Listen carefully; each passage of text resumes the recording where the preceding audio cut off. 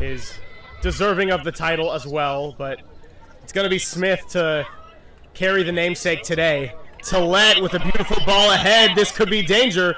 And here is Dale. Goes with the left, and it's going to be a corner kick. So far, I feel like the Nighthawks have been the first team we've really been able to keep up with Dale. Not shut her down, but just kind of keep up with her so far. That was Sydney Grundland Lanuza who slid out ahead of that one and timed it well. Had a beautiful goal off a nice even go from Janae Gonzalez the last time we were here on that doubleheader. That was one of the best plays that we have seen for the entire summer.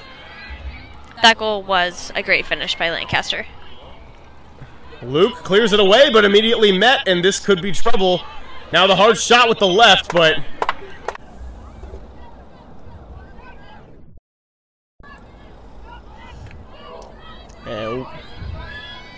It's a good idea from Doms to get that long switch.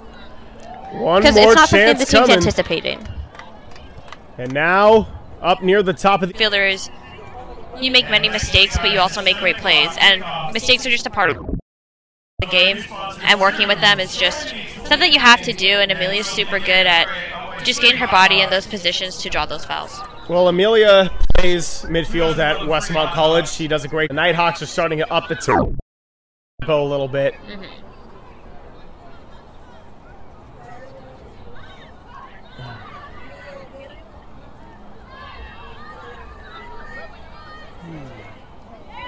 And a nice ball forward, but just a little bit in front from that first half lineup.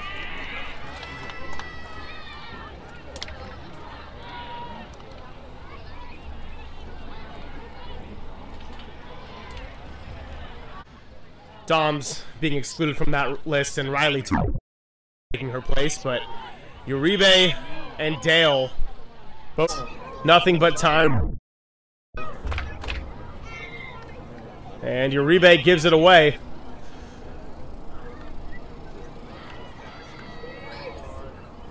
Potential build-up coming. This is Carpio. Completed the pass, but it was collision, but Dom there to clean up the mess. Now Dom's going against two defenders, has it tapped out. Janae Gonzalez with a crafty little play from the ground to keep possession. So everyone's going to push up now. Uribe has it over on the far side and is going to dance around to look for a crossing angle. Corner kick incoming. Is a working man right now who's been following the California Storm, of course. A lot of driving and...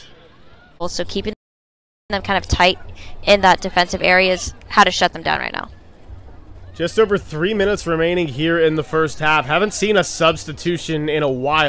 They haven't had to navigate as much as we thought they might have to coming into the summer. It's only really starting to heat up right about now. Exactly. It has been uncharacteristically cold in day.